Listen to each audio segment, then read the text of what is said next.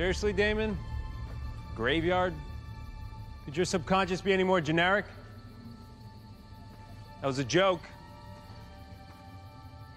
Look, I just wanted to drop in to let you know we're cool. Whatever you think you did to me, whatever's holding you back, it's fine. Why don't you just get your ass out here and go back to work?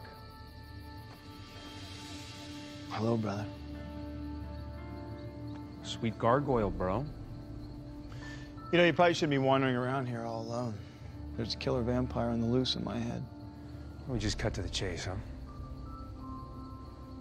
I'm here to forgive you, Damon. You must not have gotten the memo. You see, Bonnie helped me work through my issues. And you have the reason for your visit backwards. Okay, then. Enlighten me. You're not here to forgive me, Stefan. You're here so I can forgive you. You're kidding me, right? Think of all the ways that you have ruined my life for the last century, including the fact that I'm working for Cade right now because of you, and you seriously believe that you're the one who should be forgiving me? You're right. I'm a monster.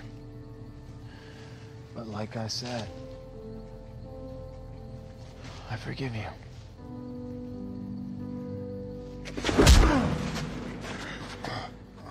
I have nothing to apologize for. And why are you here, Stefan? Huh? Why are you always there to straighten me out when I go off the rails? Come on, man, you're not here for Cade. You're here because you blame yourself for turning me in the first place. Apparently, I still do too. At least until today. I officially forgive you. Shut up! I forgive you, Stefan.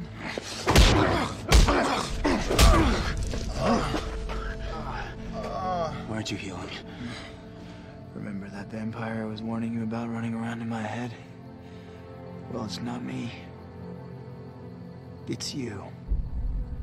It's always been you, Stefan. So for the last time, I forgive you for making me what I am.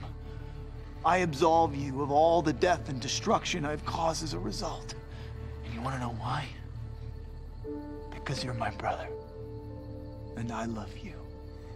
And there's nothing you could do to ever change that. We'll see about that. You want to forgive me for something bad, Damon? Well, how about this? Well, I'm about to burn Mystic Falls to the ground. What the hell are you talking about? Hell is what I'm talking about. So before that beautiful brass bell rings, forgive me, Damon. I dare you. And while you're at it, forgive me for coming here and trying to save you. Forgive me for having the tiniest shred of guilt about leaving you to die with everyone else. For not seeing that the only way to get rid of you is to let you go up in flames with the rest of the damn town.